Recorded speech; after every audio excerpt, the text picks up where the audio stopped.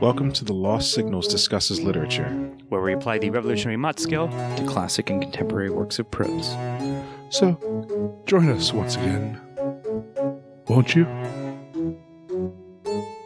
Hello there, my friends, and welcome back to Lost Signals Discusses and Reviews Literature.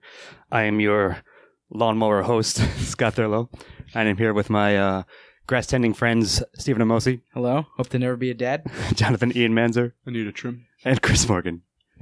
Don't pee on me. Yes, and tonight's selection is a very short story. In fact, it's about 500 words and change, entitled Lawn Dad by Lincoln Michel, and it was originally published in Midnight Breakfast, which is an online publication I'm not very familiar with, but that is where we found it. And so before we get into it, I will say this is also from a random list, or randomly chosen from a list that we have of well-reviewed or well-received modern short fiction.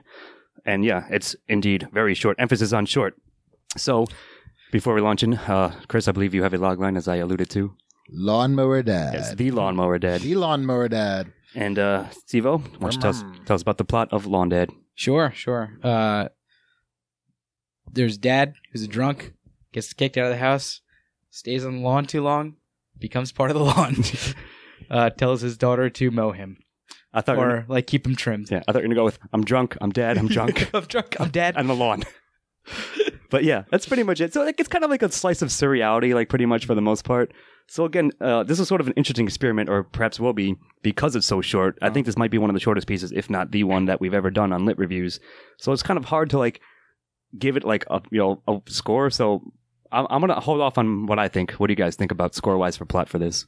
Well, this is a classic fable or folktale. We've reviewed the theory behind these so much that I suppose that's still true. Yeah. don't recognize the definitions of them. That's a good point, though. Well, is that it's surreal, but it is surreal to make a point. And we'll discuss that in themes, but it really captured that. It had that style to it with some kind of magical realism involved. That's fair, in yeah.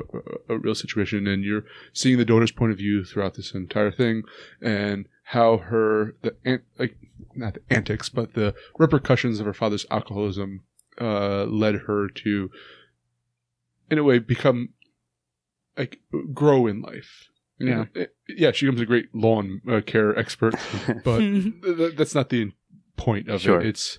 So I'm going to give it, I think, a 2 overall, because it's not the best fleshed out world, but it's to the point of a fable or folktale. Yeah, this is interesting in terms of kind of how it goes about doing a plot, right? And you do kind of get a semi-arc out of it, and you do kind of get this semi-story out of it, even how short it is. I think this might be the shortest one we ever did, or it's got to be up there, yeah. And it's really interesting to see how writers try to do the work of a longer story in this really condensed space. I think it's interesting a lot to see well done, really short stories, and I think that this is a pretty well done, really short story. So I'm going to agree with you. It's a 2. It's not, I can't by any means give it the score of a fully fleshed out plot, but I think it does pretty well with the limited amount of time that it has. Yeah, I'm going to go with the 2 as well. I thoroughly enjoyed it. It takes about 2 minutes to read, maybe. I think it would have been a really not a huge difficult world to flesh out. I'm not criticizing it. I'm just saying we're at 5 or 10 pages. I would definitely not have gone over 10 pages. I'm just saying that would give it a 3, but I enjoyed it quite a bit. I feel it was, as these gentlemen said, I agree with them. It's a 2. Yeah, I mean, it's light and breezy. So yeah, it's tough because I think a lot of us do, even in any review, we sometimes default to a 2, but I think it's perhaps more relevant, more deserving here. Yeah, it's totally fine. It's an interesting little quick read, like you said. You get through it in 2 to 5 minutes, whatever. So yeah, maybe if it was given a bit more room to breathe, if you will, like it might have garnered, perhaps like had a chance of getting a 3, you will. But I certainly don't think it's weak or poorly handled or anything like that as well. So yeah, I'll probably follow suit. It's just like it seems like it has to get a 2, like roughly, or unless it was like very, very badly received or we did not like it. But it's not that I didn't like it. But I think for something of this nature, as you mentioned, probably 2 is about right. I was open to being convinced to give it a 3, but no one. I was almost going to, but you guys convinced me to give it a 2. So yeah, yeah. I'm not. I don't. Yeah. I was gonna say I couldn't decide between a 2 and a 3 because on the one hand, it was an enjoyable read and it definitely had a beginning, but I mean, just because it is so well done, it did leave you wanting more. Yeah, for sure. And so, like I said, maybe in some other parallel universe we would have, but I think a 2 is perfectly fine and solid. And so let's move on to. You said you had some interesting thoughts on themes, so why don't you do that? So the major conflict in this story is between the father, who is a drunk, and the mother, who is at home while he is out drinking. And I maybe reading too much into this, but this is what I gathered from it, with the fact that it's not necessarily the father sleeping on the lawn, but the father is becoming more and more distant from the family because of his alcoholism and is not returning home. And in a sense, and I think the most important line in this is when he establishes roots in the lawn. He establishes roots outside of the home. And that's partially, oddly enough, the writer's saying that the mother it's the father's alcoholism, yes, but it's the mother not wanting him back, pushing him out, made the father establish his roots elsewhere. And that could both be viewed as him leaving and being absent of her life, or in a sense, him going into the ground and dying. But I don't necessarily get the death aspect of it. I thought more of the fact of the distance that was built between the daughter and the father as the father was pushed out of the house because of his alcoholism. And I thought there's a lot of metaphor going into here with lawn and lawn care and make sure to keep me trim. Like, and it says, make sure to be part of my life, even though she's now moving on to better things. It's a very tragic tale. Yeah. So I'm going to give it a 1 for that. Okay. It's interesting. It becomes incumbent on the daughter at the end to, keep their relationship good. Like when he says, make sure you trim me or whatever. I thought that was interesting, an interesting way to kind of explore that relationship between the two of them. And yeah, you're right. It is all metaphor for the relationship, not only between the father and the mother, but between the father and the daughter as well. You don't really get much about her relationship with her mother. You get a lot more about how she feels about her father and where, like, kind of how she is, like, stumbles over him at one point, I think, like, because he's just laying in the yard or whatever. Well, she was, like, sneaking out, like, to see her boyfriend or whatever. And he, like, gives her a dirty look or whatever because she is, back late from hanging out with her boyfriend. But, like, that's kind of all that. It feels like she's kind of saying, well, you don't have, like, you see me at these, like, random times, but you don't really have the place to say whether what I'm doing with my boyfriend is right or not because you're out on the fucking lawn. But yeah, I like the themes in this, actually, and I think I'm going to give it a 1. Yeah, I mean, I agree. I maybe it's a little bit deeper as you fleshed out than I like originally the reaction I had reading it, but I certainly think that is there. It's certainly, I think, an obvious enough metaphor for that kind of stuff. And yeah, I think it was pretty well handled. Again, even given the short span of time in which it was given to address that. I cannot believe I didn't pick up that theme before because I was like, all right, this is an amusing little romp, blah, blah, blah. I didn't really think about it as much. And now as somebody who has a piece of shit father who basically you leave and then they have this codependency where they want you to pay attention to them. Oh, in other words, it may not be literally feed me, but here's a guy who wants to take interest in his daughter's life after he's left sort for of whatever. Strange-ish. Yeah.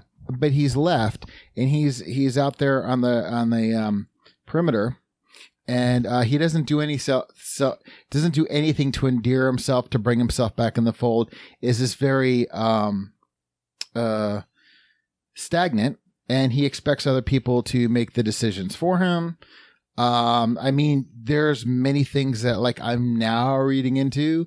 It's getting a really strong 1 for me, and now I'm really like, I'm gonna stick with the 2 as far as plot goes, but this is definitely like, oh right, I got so much more out of this now, and I'm like, versus like the onset, sure. Yeah, I mean, not like I didn't enjoy it. I did enjoy it, but I didn't really take it beyond what it was. But Ian, what you said, I'm like sitting here going, holy shit, this is working into, deadbeat dads. This is working into, a certain, traits with dependency. For a very short film, for a very short story, this packs in a lot. Yeah. Yeah, for sure. All right, so it's ones on themes all around. And actually, Chris, why don't you go on with antagonist? The father. The father's the antagonist. Well, especially after what you just said. Yeah, no. And yeah, that may be my bias. But if you look at it, it's like the mother, we don't know much about the mother. I mean, she sits there and it's like, I married an idiot or whatever she said. And, she's a damn fool. A damn fool. And then sits there and smokes at him from out the window. But generally speaking, he has a problem. He went out in the lawn. He doesn't make a move. He's like just there. He's a literal clump of dirt. At least by the end, he's a literal clump of dirt.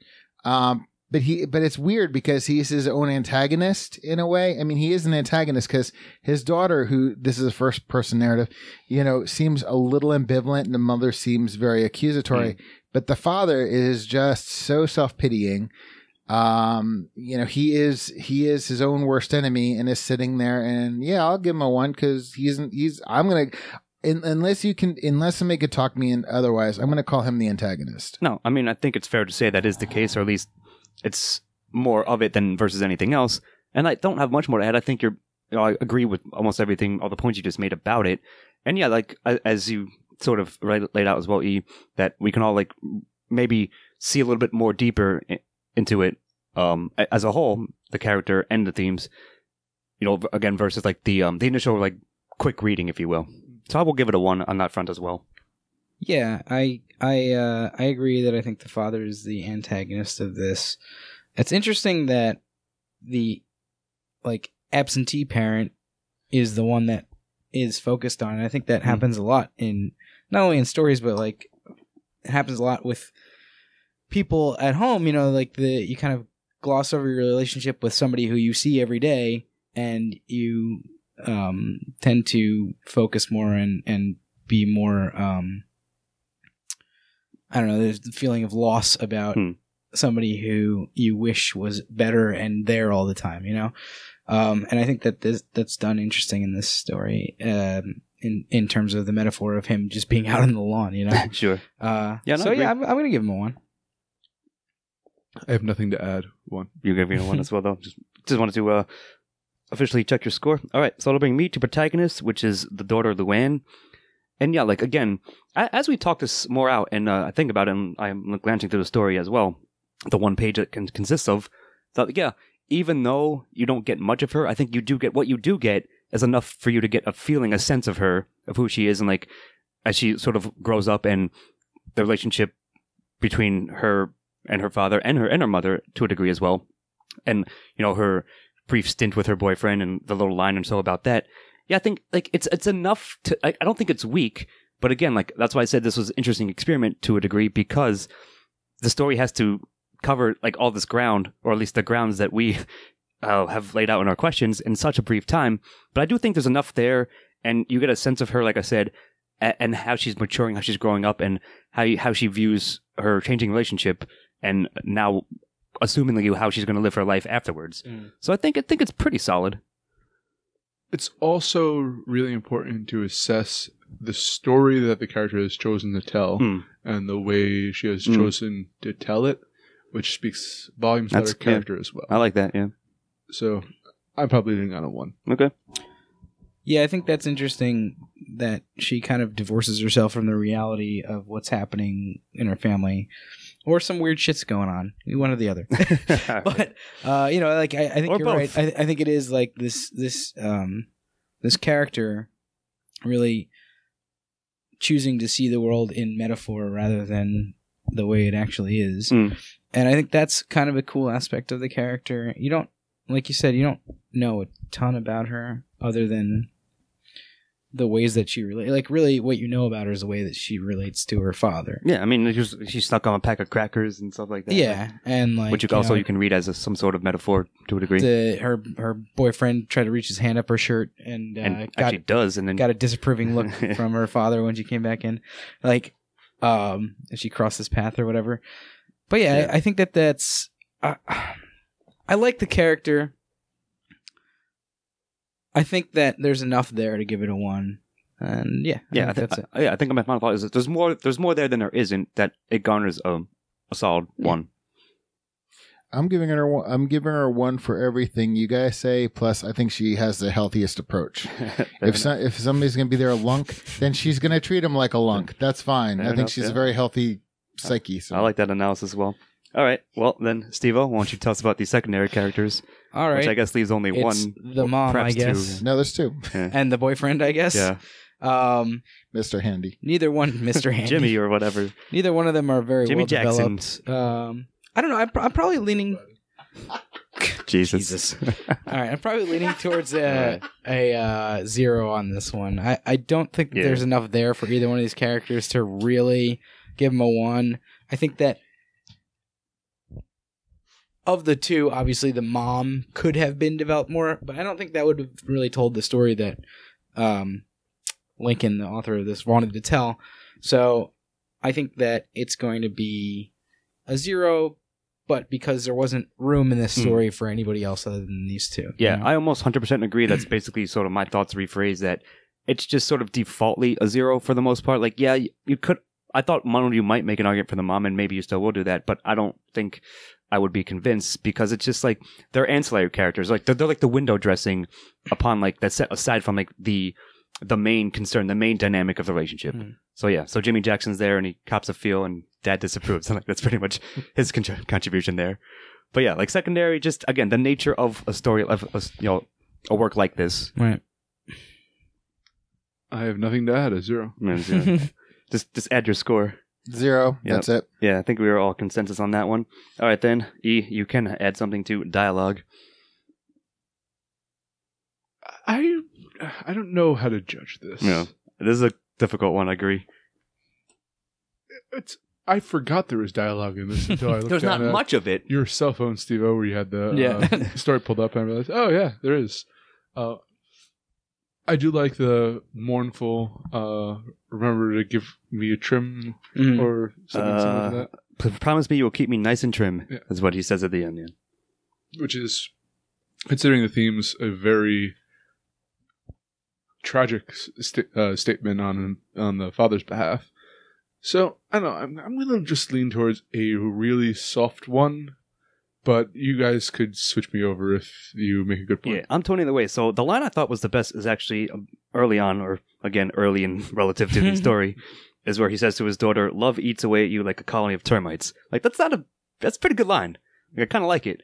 However, the issue I'm having is like the other stuff, even the line at the end, what at least to me wasn't as impactful. Like, yeah, it's fine. It makes sense and it fits in there. But like, otherwise, there's only like, I'm trying to count them out. 1, 2, 3, 4, 5, 6 lines of 6 actual like lines that are in quotes, which spoken words.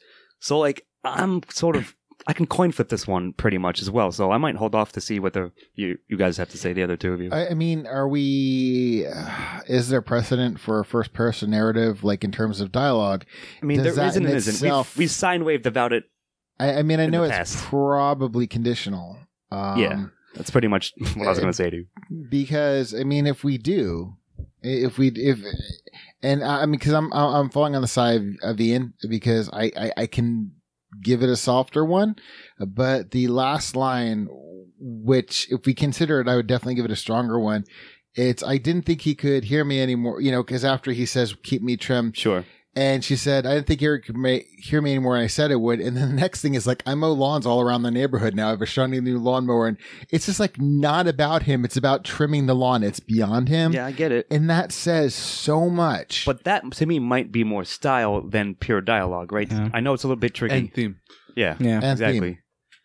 Yeah, I think that's an interesting. And the line of dialogue, I'm actually probably gonna give this a 1 because I'm noticing things now about this that I didn't notice the first time. The line before the termite line that you mentioned is her mom saying he can rot out there for all I care, which is like a great like lead into that. I think. Juxtaposition.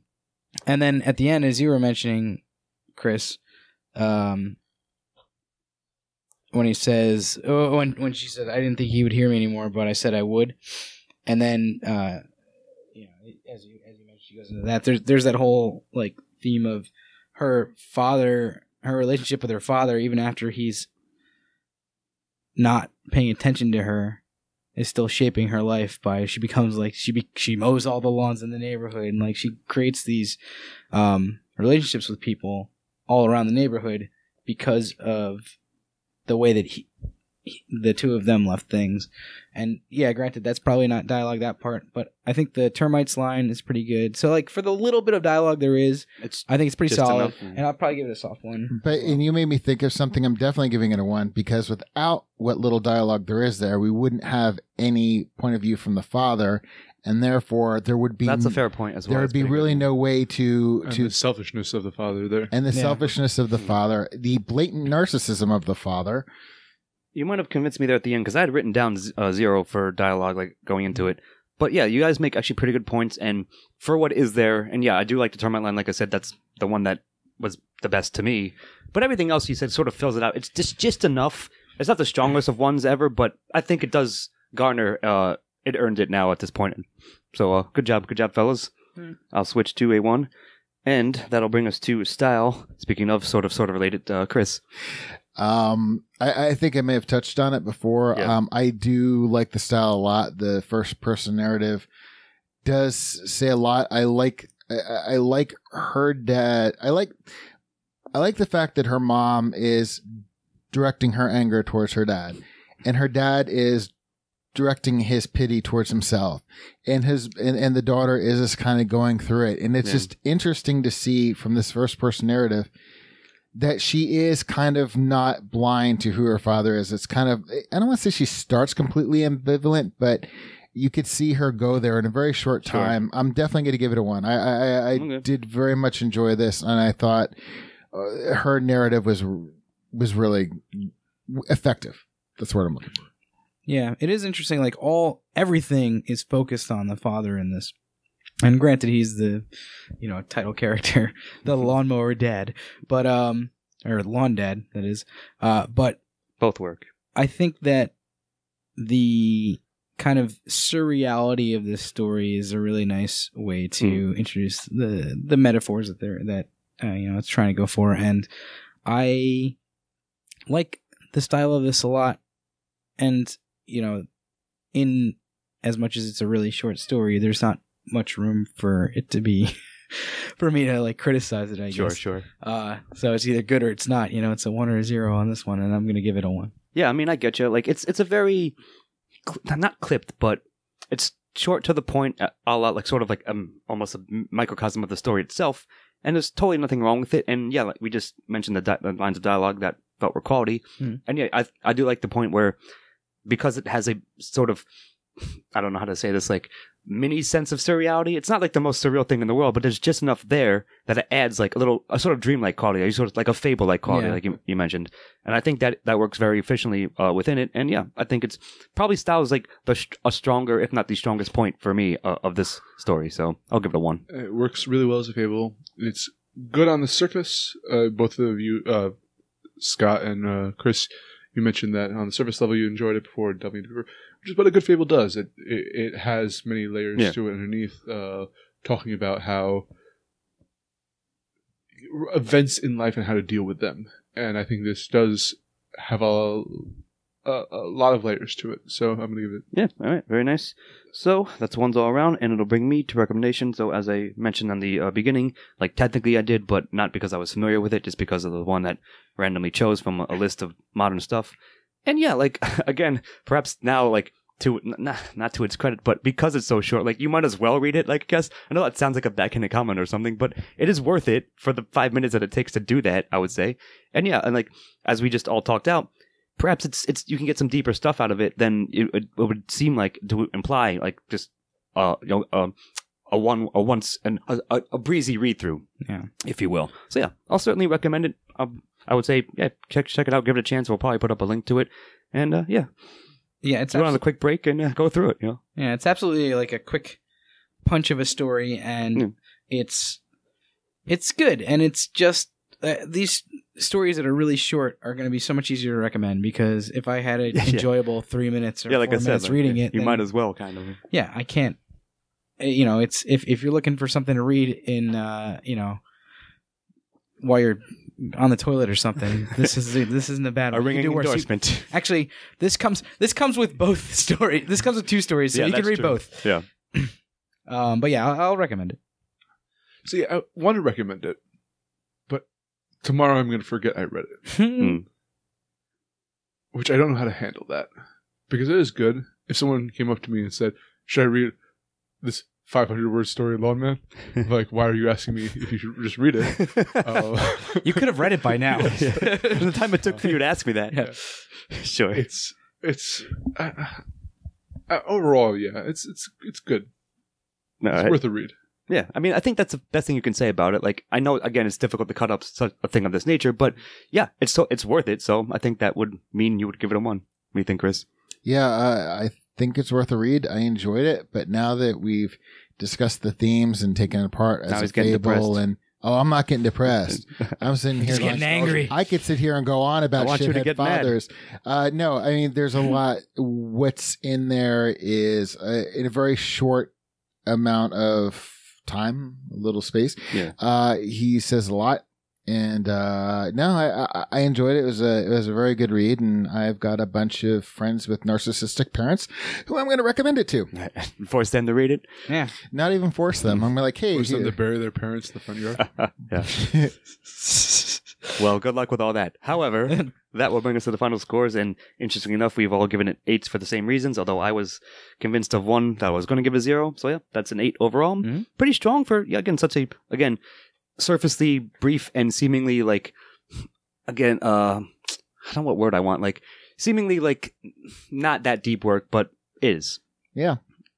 Sure. So, yeah. Sure. Deeper than, than one might expect at first glance. Exactly. Yeah. I mean, and not so many words. He said a lot more. I think that's what you guys are saying. And sometimes less is more effective, for sure. And I think this is one of the ones that falls into that category. So yeah, check it out. Like I said, we'll put up a link to it. And I think that'll do it for Lawn Dad. Anyone on final thoughts about it? No? Yeah. All right. Well, I'm going to go mow my own lawn, Dad, right now. I've been Scott Thurlow. I've been here with Stephen Amosi. I just got to trim and I feel great. Mm-hmm. Jonathan Enemanzer. Have a good night. And Chris Morgan. Night. And we'll see you next time. Editing and engineering by Christopher Morgan. Music by Christopher Morgan.